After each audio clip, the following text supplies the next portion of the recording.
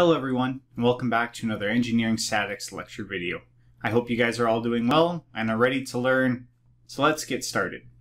The last thing that we're going to talk about is center of mass, and this one's actually not too bad at all, because all we're going to do is take the same formulas that we had for center of gravity, and we are going to rearrange them using the relationship between weight and gravity, weight, gravity, and mass.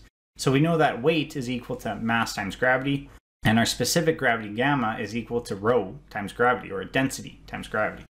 So if we went to our center of gravity equation, y bar, and we were to replace the weight terms with m times g, we get the following.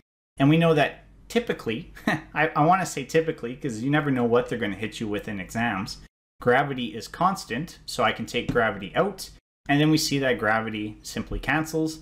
So y bar is equal to the summation of mi times y squiggle I over the summation of mi, and this will lead us to our discrete formulas.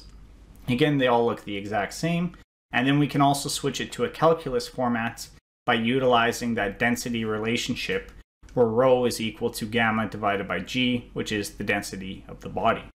But here's kind of the fun fact.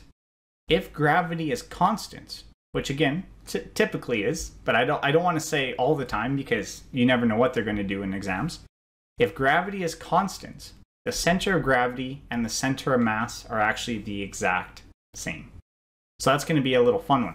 Typically what they'll do is they'll give you enough information to solve for the center of gravity, and then they'll ask you, what is the center of mass? And then everyone will go, well, I don't know the density. How can I know the center of mass?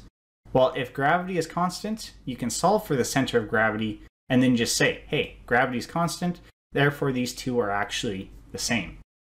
And this concept is going to be very important in our next video. The meat of this topic isn't this video, it's actually next video.